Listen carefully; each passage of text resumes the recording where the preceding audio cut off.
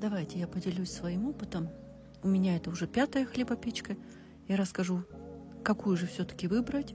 Сразу говорю, если вы живете в Германии, тогда эта модель, она недорогая и хорошая. А если вы будете ее выписывать в Россию, она, представьте, в 4 раза дороже стоит. Я это точно знаю, потому что у меня подписчица спросила модель, я ей написала, и она такую же купила. И потом она меня спрашивала, там, как ей пользоваться, и купила она ее в 4 раза дороже. Я говорю, зачем вы это сделали? Хотя я ей сказала, возьмите просто, чтобы мощность была у нее около, моя 850, чтобы 1000 ватт была. Чтобы хорошо она перемешивала, не выключалась, не нагревалась и тому подобное.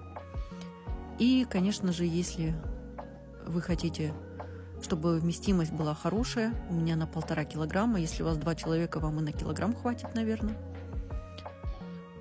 В общем, у этой чаши на 1,5 килограмма, но я, честно скажу, преувеличиваю.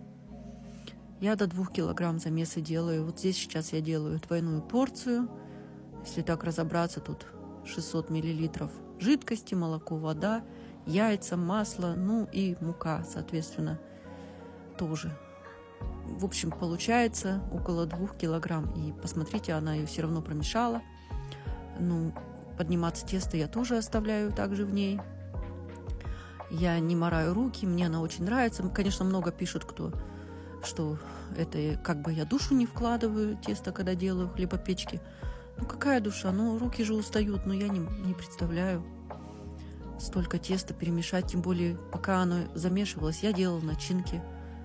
Морковка с яблоком, тут для беляшей, и лук и яйца. Пока они жарятся, я тут же сразу на булочки поставила. Мне нравится, как она делает замес. Она, понимаете, промешивает не так, как мы руками. Она прям размешивает, даже не просеянная мука, она прям кислородом.